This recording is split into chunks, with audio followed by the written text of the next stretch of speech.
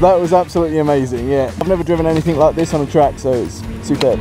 That speed and that performance of engine, it's mind-blowing. The feeling of being able to get the car to glide around the corner, it's just amazing. That was quick, a bit scary when I nearly spun it, but stayed it, kept going, so that was good, it was all fine.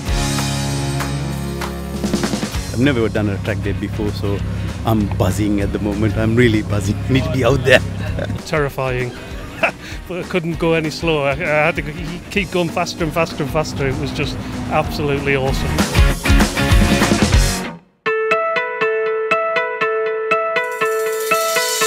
SharePoint performance is really important because it really affects the user adoption. Performance is obviously one of the key factors to keep your users interested in using SharePoint. Lots of people now are used to the internet and page response times of 1 and 2 seconds. People are used to systems working very quickly. When they submit enter or press something, they want something to respond straight away. Yeah, the system's got to be responsive, the navigation's got to be right, it's got to be consistent as well. You know, if suddenly something which worked really well before is slow today, users will be back on the phone and they start to lose confidence in their platform.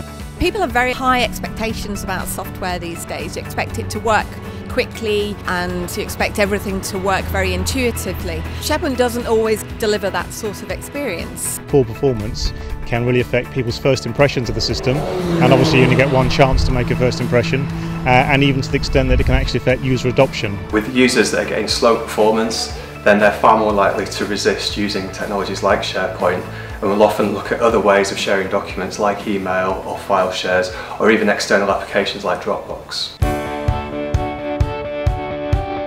Making sure that performance is there is a real critical part of making sure your end users are happy and they get value from the solution. And that application performance tools really add a lot of value and insights into that. Do appropriate monitoring, and that means all the way down the chain from the infrastructure through the bits of wire that connect things up through to the front end where the browser is and then the user. If you haven't monitored the lot, you don't really know where the problem is. There's a lot of great tools like the application performance tools that will help you do that and be able to pinpoint exactly what the issue is with performance. Exaprise have a product called Cloud Ready, which we've partnered with.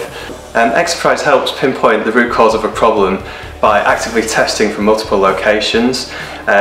You can then compare yourself to the crowd, so you can see if you're having a problem, whether other Office 365 users are also experiencing that same problem.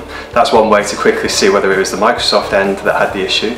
But the sensors can then also help you pinpoint whether it's something on your local network, like DNS or Active Directory, or whether it's your network provider that's having the issue. Often people have a vague sense of whether the system is performing well or not, but if you can back that up with metrics about the performance for different parts of the site, different users in different locations, then it makes it much easier to identify where the issues are and to address them. If you don't provide that level of performance, users will go away and they'll use something else.